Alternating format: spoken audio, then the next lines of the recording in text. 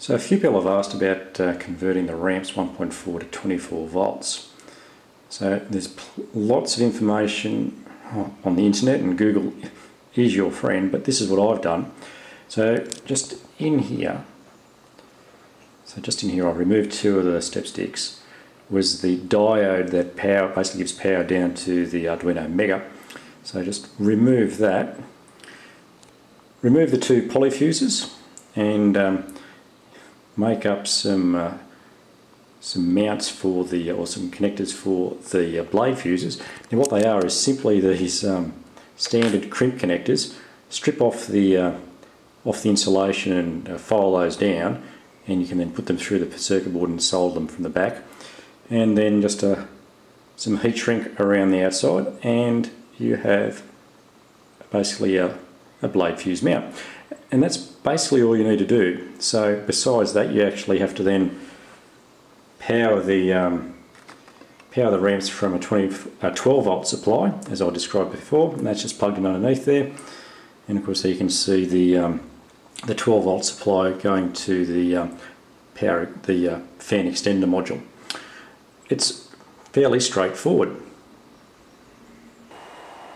So the HyperCube evolution is back together, well, kind of, but good enough to get things moving.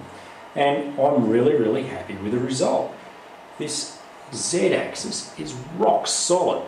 So I really can't wait to get the build platform back in there and actually try to print something. So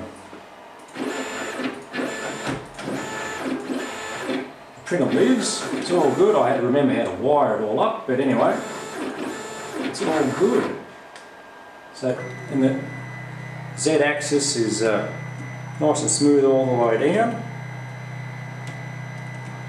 So, fortunately, the LM12UU bearings, you can hear the balls recirculating inside them. Other than that, it looks really good.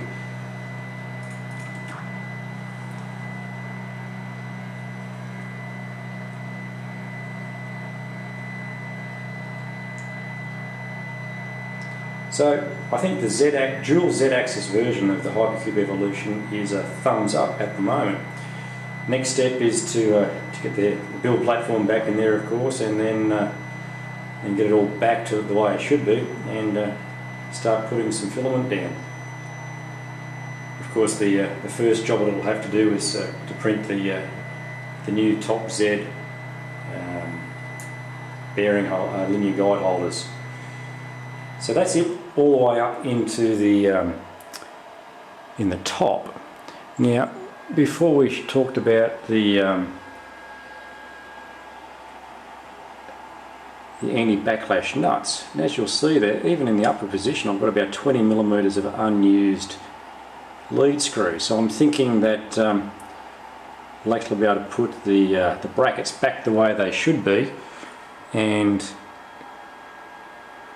gain back that 10 millimeters of height that we were talking about before. So that's it for this video, and until I get the HyperCube Evolution back together. So